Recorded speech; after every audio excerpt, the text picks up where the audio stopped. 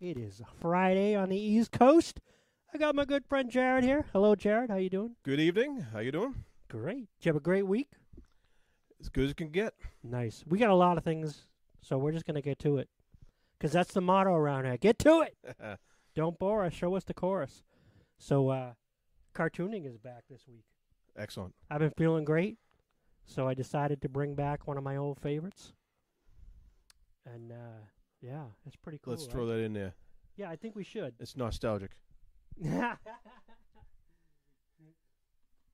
the theme is class in the 80s. Does that take you back? Too far. Yeah. Now, he happened to actually be in this room, in this class, that it is inspired by, I don't know about in the third grade. Do you remember Mrs. Scanlon? I remember the name, yes. This old lady, Yep. happy most of the time, but like instantly angry out of nowhere, right? I do remember that, yeah. One day, somebody made a stupid remark or wasn't listening. She took her glasses and went smash on the table. Oh, that's all I need to tell you, right? Somebody could get in trouble for that today. But. Oh, I know. But, you know, I didn't pay attention in class. I don't know about you, but it was the most boring thing. And I love learning. I paid attention to everything, You do. including you not paying attention. Wow. Well, let's roll the clip. Excellent. What's going on, everybody? Hello. I still got it. The gold guitar still rings.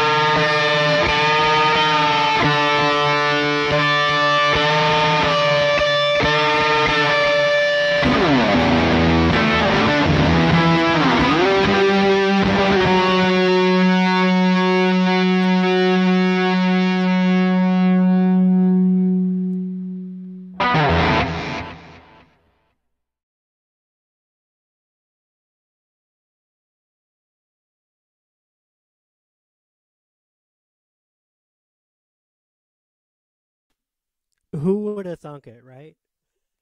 In That was second awesome. grade. I thought your tones conveyed your falling to the floor perfectly. That's what I was going for. All right, let's get this chat going here so we can see it. Hey, Rhodey's Jam Cave, what's going on? Johnny Bean!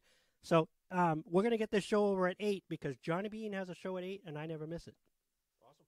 So, yeah, and Johnny's show, interesting, he had on Al John Go. Now, if you don't know who Al John Go is, I'm going to tell you. He's a product manager at Gibson / Kramer / Epiphone.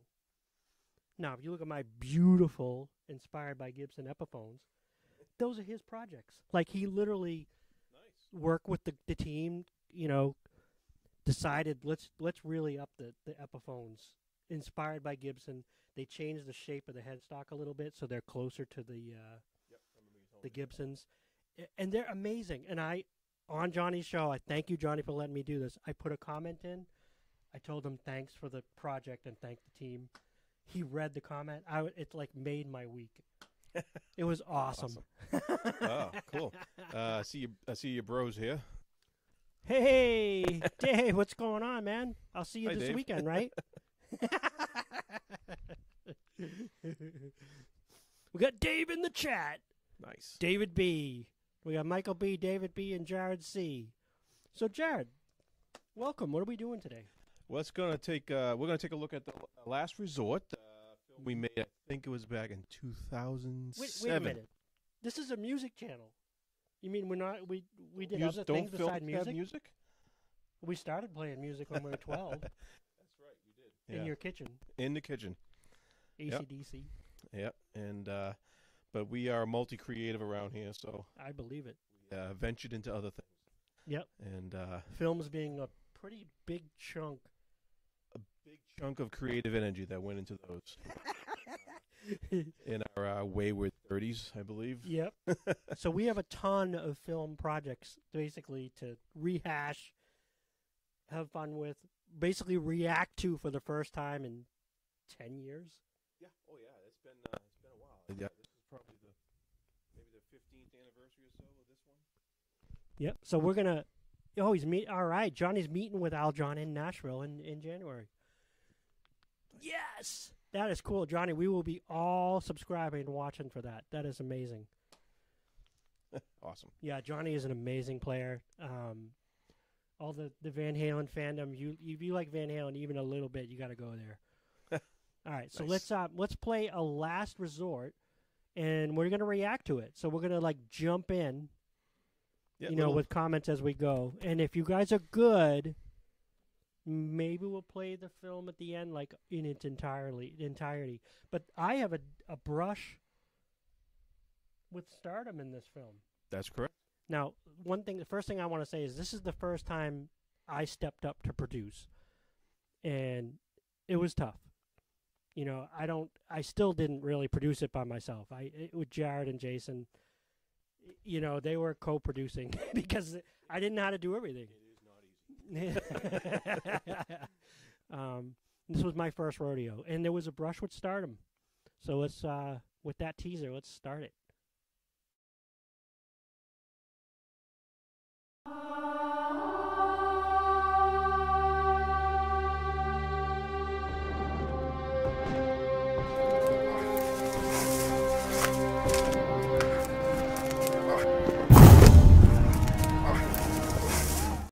All right, now I'm just going to test to see if it continues.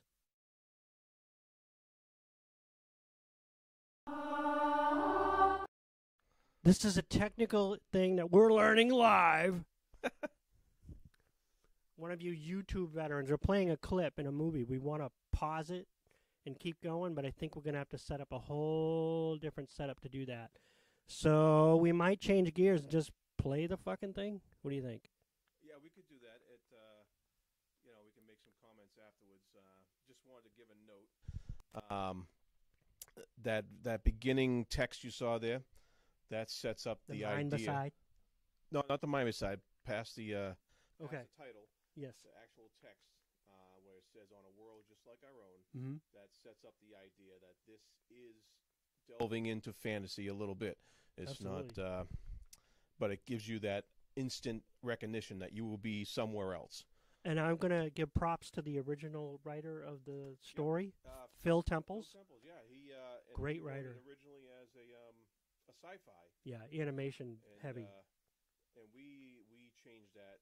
Well, we can't do animation. Yeah, we didn't do it. We didn't do animation, and sci-fi would be in a total different realm of setup and production and what have you. Right. So we went more for a bit more historical fiction type thing, and I think we adapted it fairly well. You're the screenwriter, I believe. That's correct. Yeah. You're the screenwriter.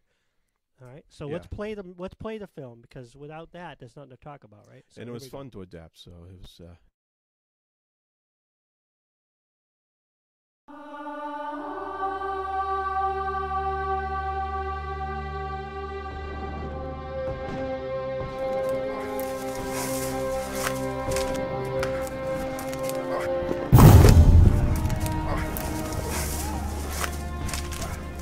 I moved my cannons up to that ridge. Why'd you do that?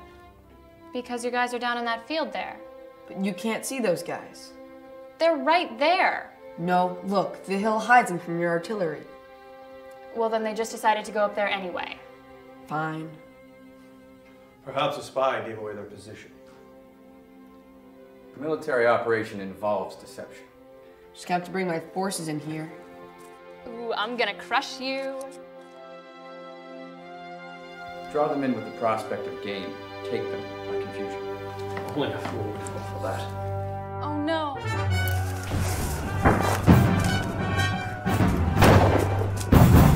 Let's do something else.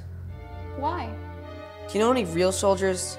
Not like these guys, but real enlisted men. Well, I think one of my cousins is in the cavalry. The 11th or the 21st? I have no idea. He said they were at the Battle of Sherman last year. That would be the 21st. Yeah, he said half their platoon died. He's in prison now, something about stolen boots. My father told me wars are ugly things, a last resort. Military action is important to the nation. If the people want it. The people should trust in what their leaders want.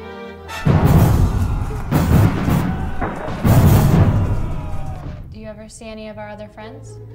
Not with the classes, training, and other stuff. They'd just get all weird. Hey, I know. Let's sneak out after dinner tonight. I know a way under the wall that nobody's found yet. Rue, don't you understand? I can't do that stuff anymore. I have responsibilities. 1,000. Shut up! Not you too. You're the only real friend I've got, okay? Sorry, I forgot. Use anger to throw them into disarray. Stop that! We have more important matters at hand. Yes, time to go, Rue. Of course.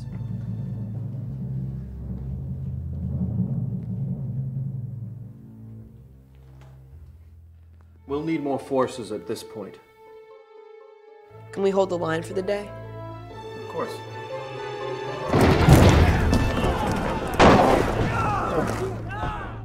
I have my doubts. Do not doubt, and one day you'll have enough to drive him back. How? Once you take the valley, you'll be reinforced. We'll sacrifice too many men with such bait. That won't leave any forces for me. Uncle, how many men in that prison where Rue's cousin is held? At least 3,000.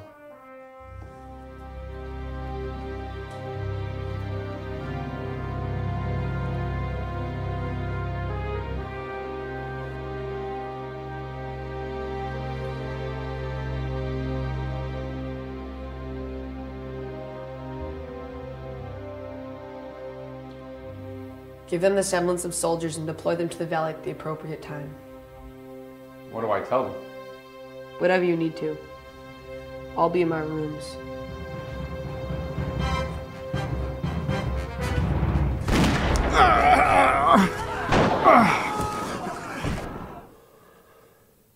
It's barbaric. Battles are lost or won before they are fought. This will give us victory. Then you can give the orders!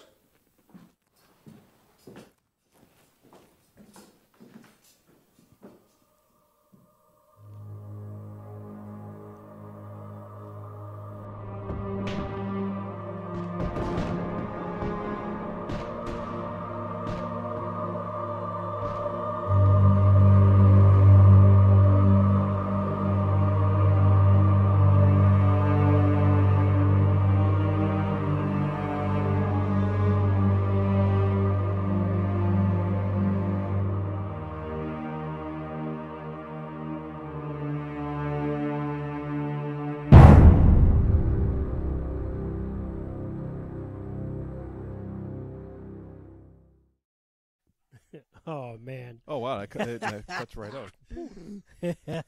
that's great. That's pretty tense. I haven't seen that in so long. I made my wife watch it last week. Excellent, as you should. Yeah. But yeah, so wow, I was hoping to do some commentary while it was going on, but Yeah. We'll figure that out for next time. yeah. But what I liked about it is we set up in the very beginning. We set up our favorite victim as a soldier running through the woods. Otherwise known as in real life, Dan Smith. That is correct. And Hi, Danny. yeah, I hope he's watching. But yeah, he's we've worked with him before. He's come through for us in Jam many times for playing a good part in movies, and so we set him up as the soldier in the beginning, running through the battle. You hear the sounds of the battle, and then you cut right to the excellent battleground tabletop that you made. Yes. Yeah, that was really cool. Mrs. Michael B. and I made that. Yeah. Yep. And there was some toxic metals in there too, and glues and things, and found out after. Oh, we weren't supposed to be using this. It was like lead and all this other stuff that was toxic. Lead so paint, I didn't hang figures? on to any of it. It's all gone. Oh, good. So now it's poisoning some water hole somewhere. Yeah, exactly. Hey, I didn't make the figures. But so anyway, we transitioned to that battlefield that you made, which was cool because it had the little greens and stuff in it, which kind of fit with the forest theme that the soldier was running through. But it also made that soldier running through the forest, it turned him into a thing rather than a person. And that's part of the theme of the film.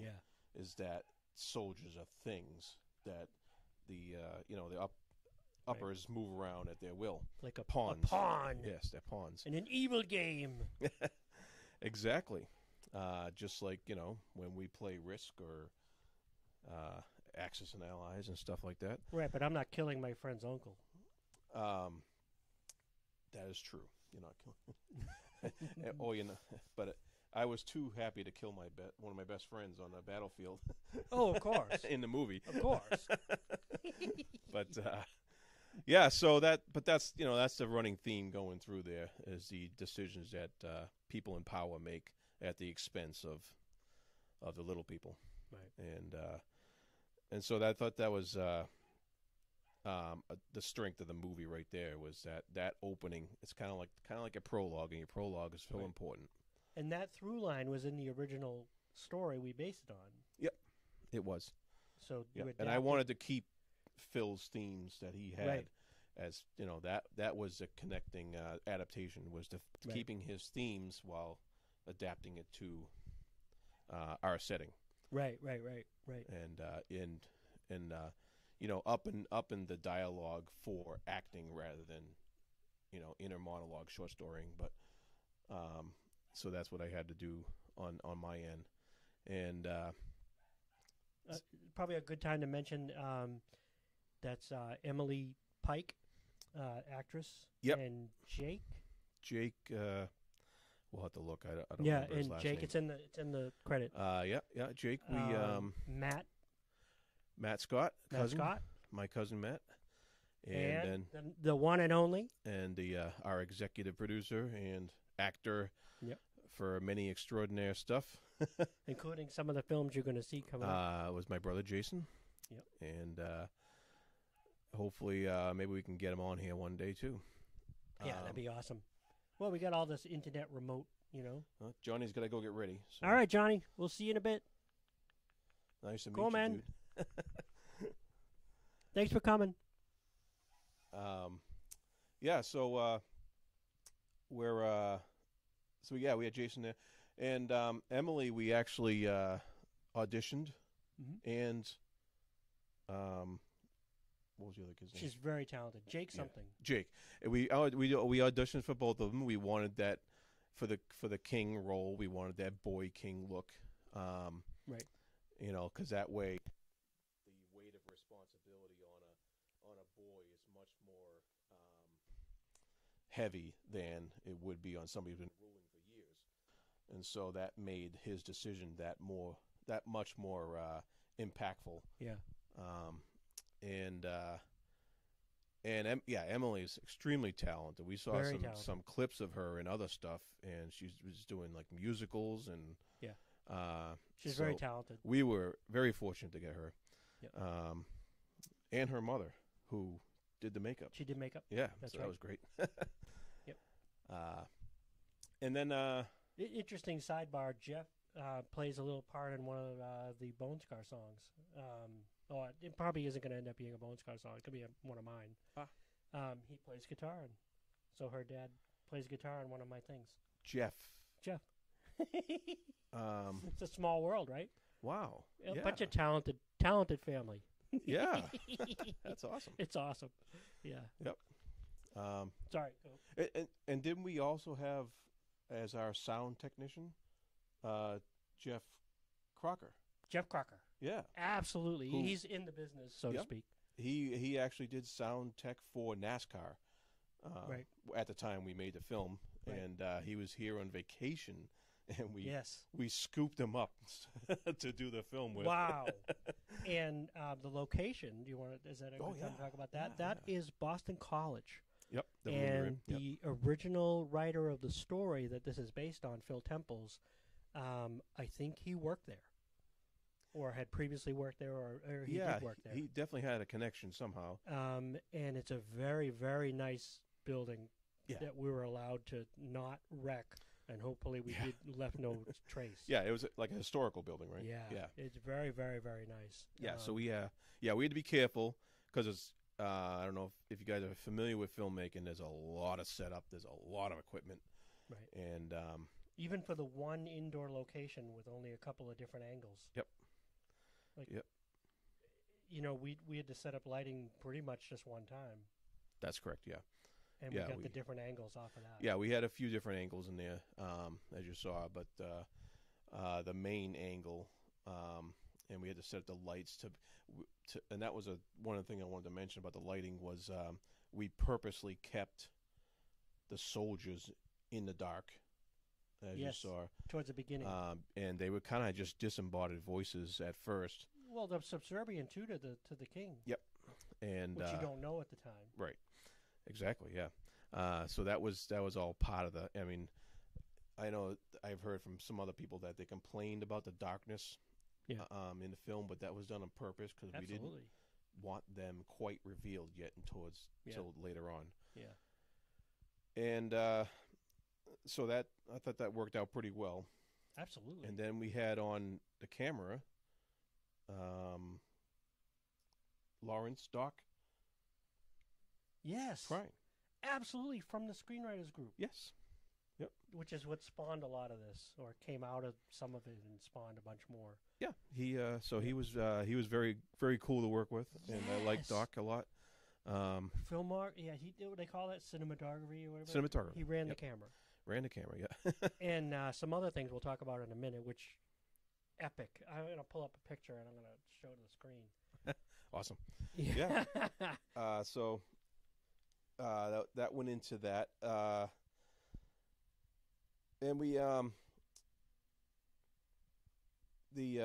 see, I'm trying to think some more points on the story. It's it's only 5 minutes long, the film. So we filmed it in 2 days, basically. 1 day outside, 1 day inside. Yes. And now can we talk about the big... This is the teaser I gave to everybody was, this is about a brush with stardom Oh, yeah. and a helicopter. A helicopter. So which should we go first? You want to do the well, helicopter? I'm going to find that. I forget who set that up. Was it Jason that got that? Jason, or your Yeah. dad. Oh, yeah, that's right. It was your dad. My dad knew somebody who could fly a helicopter, of all things. And Because I had, the game pieces at the beginning, I had the thought that because you always plan more than you can handle, I wanted to pull out of the game board and then you would transition into the outside shot with the helicopter going up. Yep. So Doc, Mr. Doc Prine, you're amazing, Larry. We love you. Strapped himself to the side of the helicopter. Yep. Like literally, we strapped him on the side of the outside of the helicopter, risking life and limb, holding the camera, and he was cool and calm, like he's a tough guy, but you could tell like this was not anything he had ever done. Yep, that so was. I'm we sure that was... floated him up, and got the shot. It's too shaky. Yeah, there was no destabilizing or any like small segment of it or even pictures we could take off. We tried. We really tried. Oh, Jason really wanted that to work. Yeah, so did I. I mean, geez, I was just like. Well, I mean, I paid for the helicopter. So awesome, you know. But yeah, that was a tough thing to pull off on our kind of budget. So. And what year was the film? I think it's 2007 or 6. Yeah. So if I go back in my picture catalog here to 2006, and let's take a look.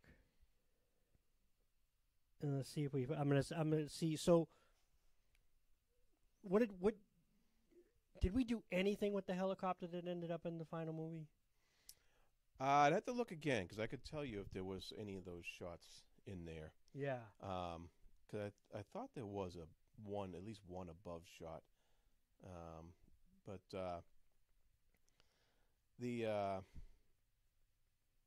helicopter and we also had that was out in the woods out by up in Salem, New Hampshire, somewhere where we shot that. It seemed really far to drive. It was to. far away for us. We had. But we had Danny on the ground in the woods, flown up from South Carolina just for this. We flew him up just for the project because he is our preferred victim and good actor. Yeah, and we had all the people in the woods and stuff, and we had to find the right places to film that stuff. With him jumping over the log, rolling around the ground, all that had to be planned out. So it was a full day of filming just for those 20 seconds we got of in the movie, including the makeup. Although the opening sequence is also like I consider that like a. Hey, Janice. All right, cool. Thanks for checking in, Janice. It'll be up. You can watch it later. Thank you, and we'll see you in the chats. The opening sequence with Danny running, where we cut back and forth, that probably took up quite a lot of it. Yeah, a lot of running. That's what we hire him for, to run a lot. And then get either beat up or shot or killed in some manner. Yep. And that was cool though. At the very end of the movie, you see the little dog tag on the bottom of his boot. Yes, and the date is not for a particular day. It's actually those numbers. The engraver actually screwed up when they engraved it on the dog tags. It wasn't supposed to be separated like that. It was supposed to be just one number, but they split them up for some reason because those numbers were actually Danny's birthday. Yeah, and so. Yep. I don't know why they. So that's the significance of the tag. But that was his dog tag, soldier number, what have you. Right. It's kind of like a calling card. It was actually it's actually his prisoner number. His prisoner number, yes. Because in the story, the king uses these prisoners as frontline soldiers as a distraction in order to win the battle that they were going to there. And that was the young king's idea, which horrified the older general, and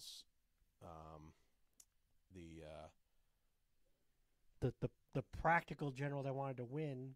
The other one was just a. I don't know if you noticed, his head was all powdery and white. Mm-hmm. He was kind of like a sycophant. You know, Ah. he was the suck up to the king. And, everything. If you notice, everything the king said, he was comment upon, and be like, "Yes, see, sir, you're always right, sir." Kind of. Yeah, like yes, that. man. Except a little bit better dialogue than what I'm describing here. But If you don't say so yourself, I agree, 100%.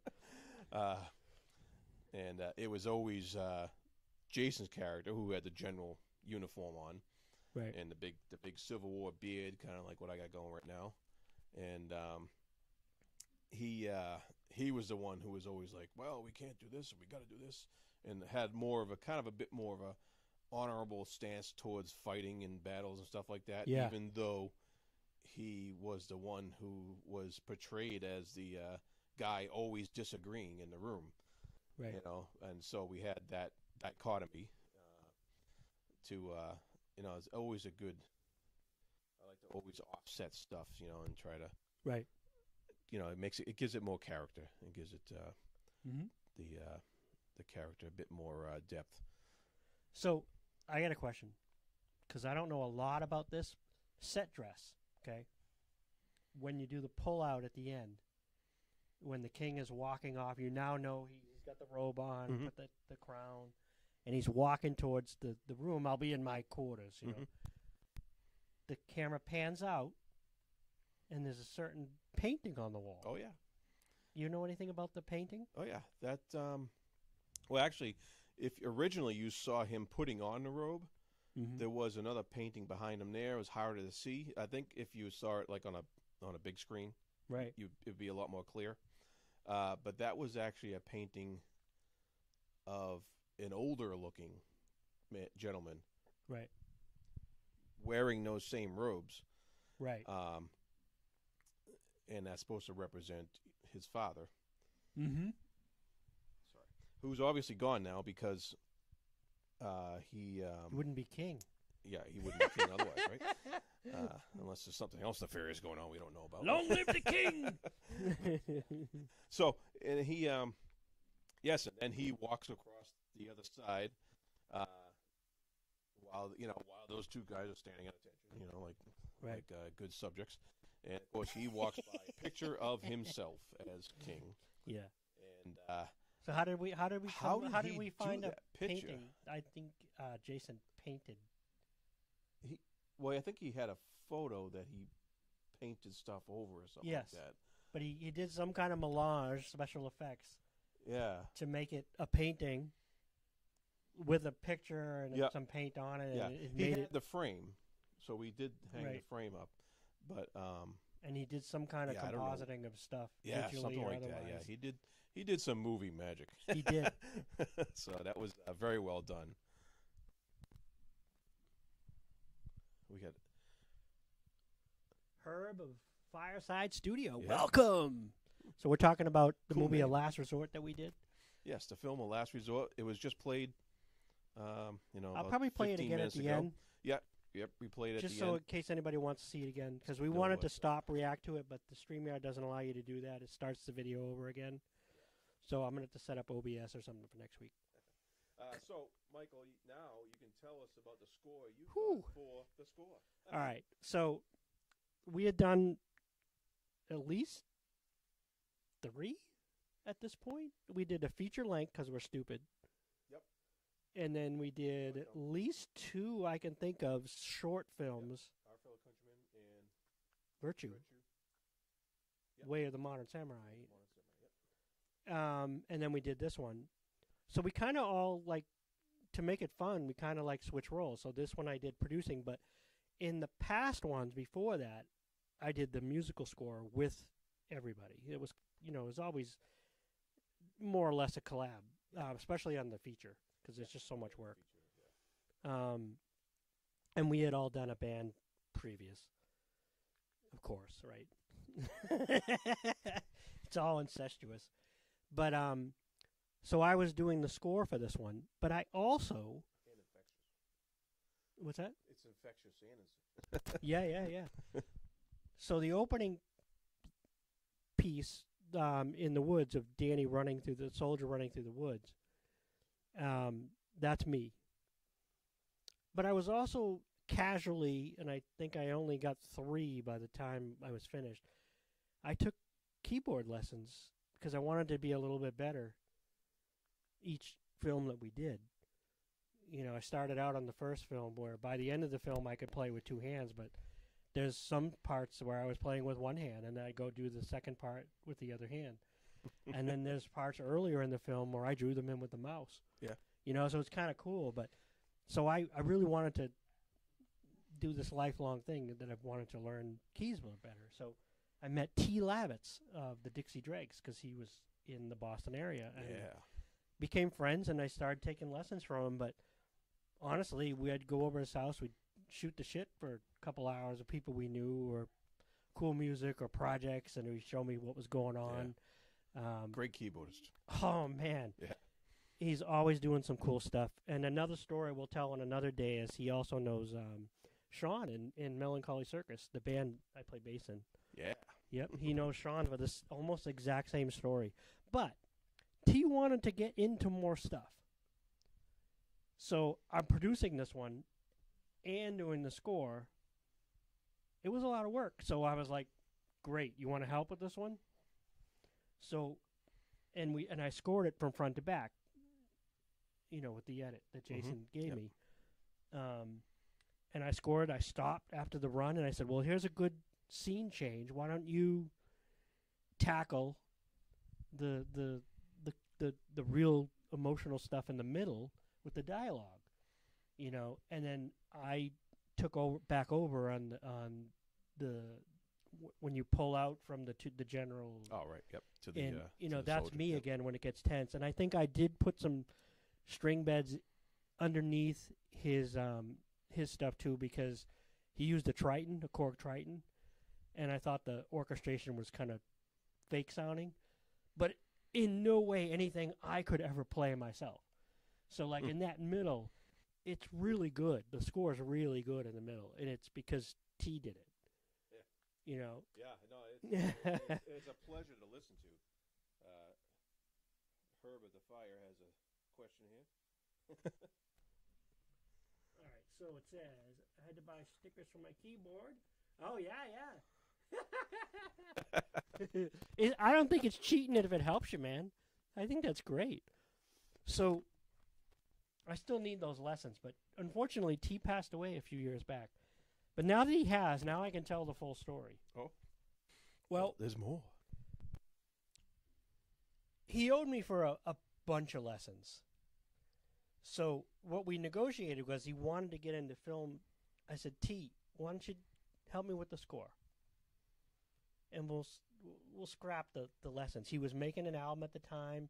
He had gigs all over, New York, Long Island, and because he's promoting the album. So he's really busy, but he felt bad about the lessons. I said, it's a wash. Just do it, right?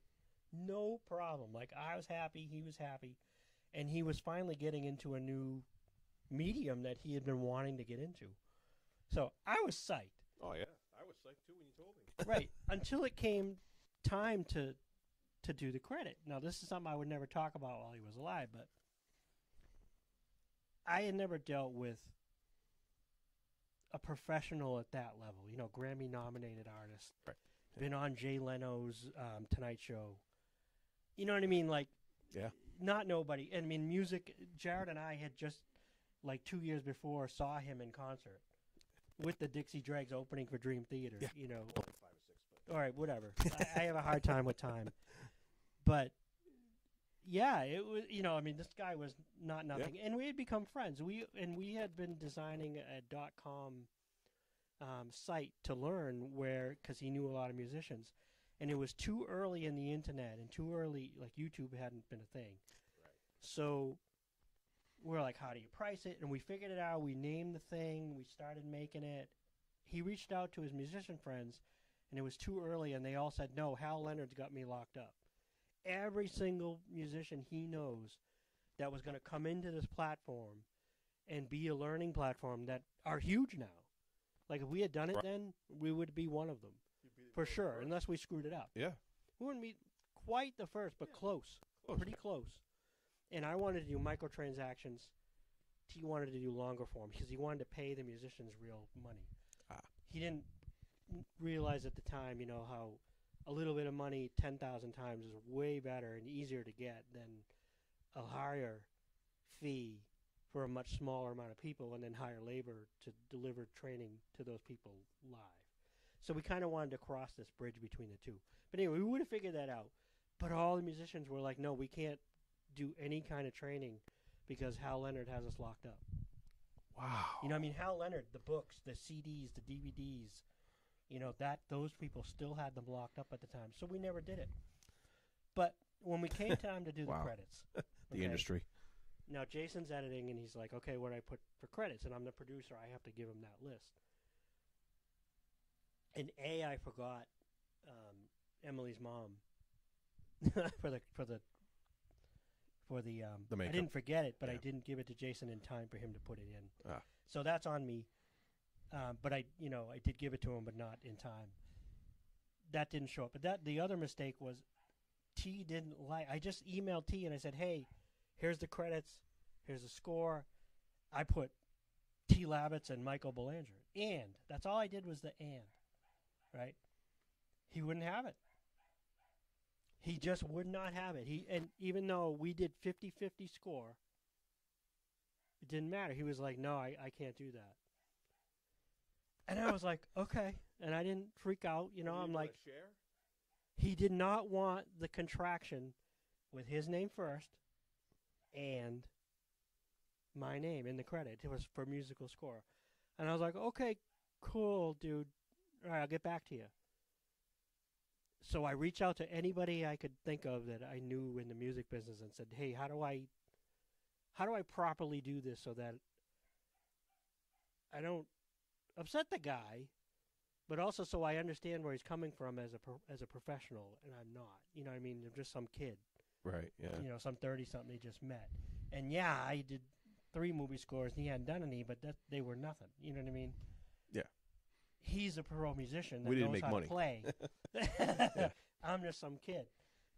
So basically our friend Cece, Chris, came back, best drummer ever that I know. He said, try with. Oh. And I was like, oh, okay, cool. I wrote back, and I agonized for like 3 days over this because I had to get Jason the final list. And he's like, yeah, that works. And like not even a blink, not upset about it at all. Just like, yeah, that's cool. I mean, really, it is and. I mean, I did more, minute-wise, I did more score than he did. His is better. It's shorter. Doesn't sound as good because it's a Triton. And I couldn't even get it. He was so busy, I couldn't even get the MIDI file to try to put patches behind it. Well, there has been holy wars over conjunctions. So. I know.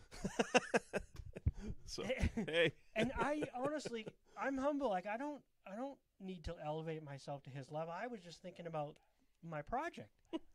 Right? Wow. Yeah, exactly. And also I was friends with the guy. I didn't want to, overstep my bounds if something's not right. Like, he's old school. He started in the 70s. You know what I mean? He was in a pro band, signed in the late 70s. Right.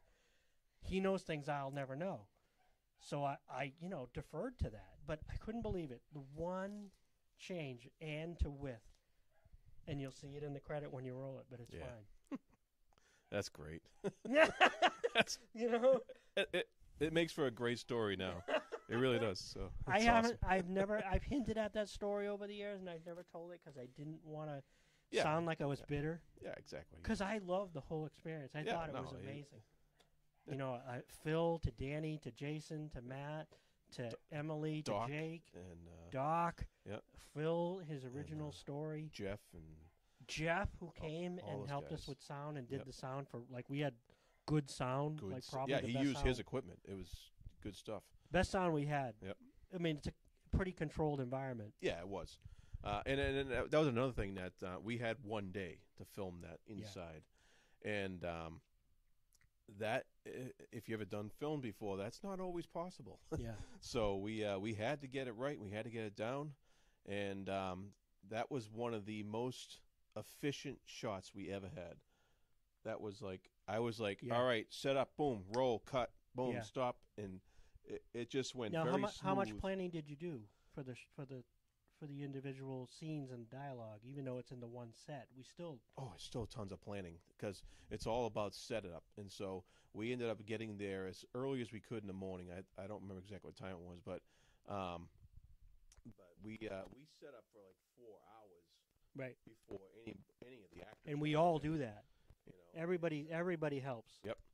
And before any of the actors get there, and I did little storyboards that I always do before any of my shots, just to make sure that this is the angle I want first, this is the angle I want next, and then and I went over those with Doc, Right, and so we had to set and up Jeff probably.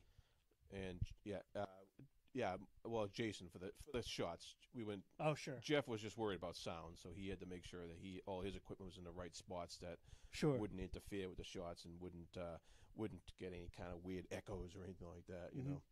And but the And we should, since we're talking about set building and the setup and all that, the thankless work, the often unseen member, Yep. Steve Orling. Steve Holland, we can't forget him. No, I mean we couldn't do he's- the film. Yeah, he's always he's our workhorse, and I think he he provided, like anything we needed, electricity. Yep. Like, Steve, we need power over here. Steve, we need. Steve, we need. Steve, we need. Steve, we need. Yeah. I mean, it's Yeah. constant. Yep. No, and, we couldn't do it without him, and we might have had some other help too. I don't remember. Yeah. Most likely. Uh, I know Phil was helping. The original author. I don't know if Frank was there for that one, Not sure. because Frank helped us with Virtue. Yep. So I'm not sure if he helped us with that one or not. But I know there was other people too that helped out Right. a little bit too. Yeah, as And, we stayed, there was another room, a bigger room, like a Yeah. cafeteria kind of room, Yep. on the other down the hall, and we set that up as and that was nice. green We room. actually had a lot of off-room Right. area that we could for makeup. do stuff and Yeah. just put our stuff and get ready. And That was nice. it was it was a really nice location. You know what that told me? We should be doing more indoor shoots.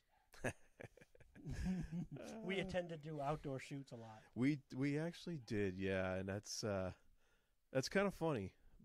That's Jason's fault because he wants action. Oh, and who doesn't? So As a viewer, that's what I want too. that's so that's he wants fighting and actions, and that's outdoor stuff And for the death. most part. But yeah, we'll do a quiet drama someday. That's all indoors. Yeah. If we ever get the bug again. Yeah, that's a whole nother. Yeah, I'm a little too old for that right now. But there's so many films that we're going to go over. So I Yeah. think in future weeks, let's do Virtue. Virtue would be great. We could do that one, or we could do Our Fellow Countrymen. Oh. Or maybe we wait till closer to an election to do that one. I don't know. Nah. But, Nah, let's- and yeah. So yeah, whatever you were. and then I think we'll finish the series out with The Killing Hand. Yeah, that's and so we're kind of going backwards in time for that. So if we're gonna go backwards in time, we should do Virtue next. All right, let's do Yeah. Virtue next. So I hope you guys had fun hearing our stories, watching the film. I'm going to play the film on the way out, so you guys all have enough time for your 8 o'clock shows. Like, And of course, if Oh, you and- have any questions, ask away. yeah, put them in the comments. Ask. And there's a playlist, a public playlist on my channel. It's called Films or Movies or something. Yeah. They're all there. So anytime you want, you don't gotta wait. Just go watch them all. All right. Boom! And, Hey, Metalhead Hippie, what's going on, man? Jeff does Hey. Jeff is amazing. He's this cool, hip, and slick dude in Alaska. That's his phrase, and he plays everybody's music in the community. Nice. So, like, you write a song, Jeff's gonna play it. Thanks, Rody Jam Cave. Yeah. Yeah. Thank you. Cool. Well, we're gonna play the film so you guys can get on with your lives. But before we leave, Jarrod, you got something to announce? Yeah, I do book reviews. I mostly fantasy book reviews on my this own is channel. This is a new YouTube channel. Yes, at the fantasy drink. And I'll put a link in the Yeah, description. put a link in there. So yeah, I'm just starting up with doing that, and so you come check us out and let me know what you think, and I'll be glad to hear from you. Right. So thanks, Rhodey. Thanks, Janice. Thanks, Metalhead Hippie, Jeff. Thanks, Johnny Bean. You guys are all awesome. I think I said Janice. So I'm glad you guys showed up. Rhodey's Jam Cave. Cool, man. Dave, great to see you. I'll see you this weekend. All right, let's play it out.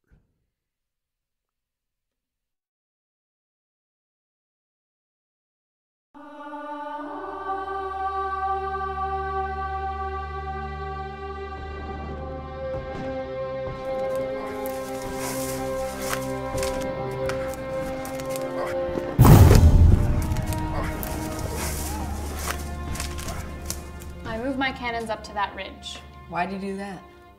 Because you guys are down in that field there. But you can't see those guys. They're right there. No, look, the hill hides them from your artillery. Well, then they just decided to go up there anyway. Fine. Perhaps a spy gave away their position. A military operation involves deception. Just gonna have to bring my forces in here. Ooh, I'm gonna crush you. Draw them in with the prospect of gain. Take them by confusion. Only a fool would fall for that. Oh no.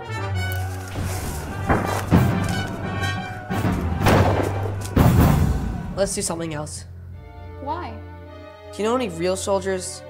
Not like these guys, but real enlisted men. Well, I think one of my cousins is in the cavalry. The 11th or the 21st? I have no idea. He said they were at the Battle of Sherman last year. That would be the 21st. Yeah, he said half their platoon died. He's in prison now, something about stolen boots. My father told me wars are ugly things, a last resort. Military action is important to the nation. If the people want it. The people should trust in what their leaders want.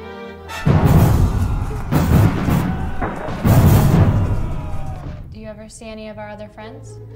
Not with the classes, training, and other stuff. They'd just get all weird.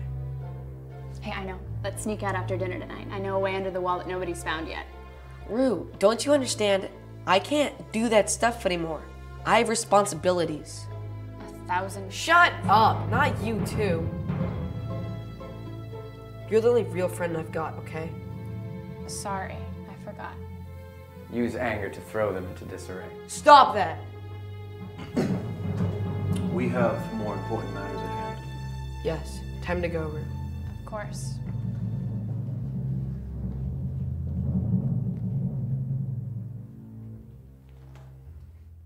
We'll need more forces at this point. Can we hold the line for the day? Of course.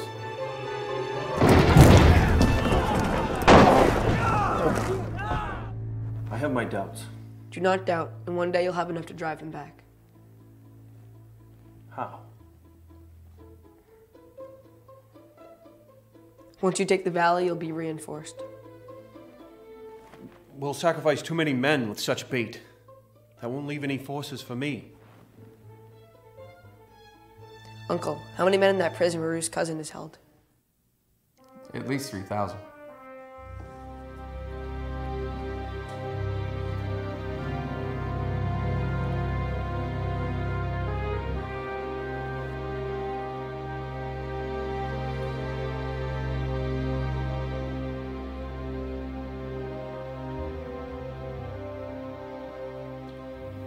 Give them the semblance of soldiers and deploy them to the valley at the appropriate time.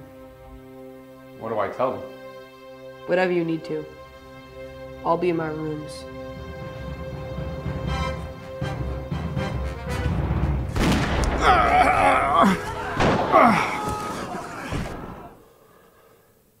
It's barbaric. Battles are lost or won before they are fought. This will give us victory. Then you can give the orders!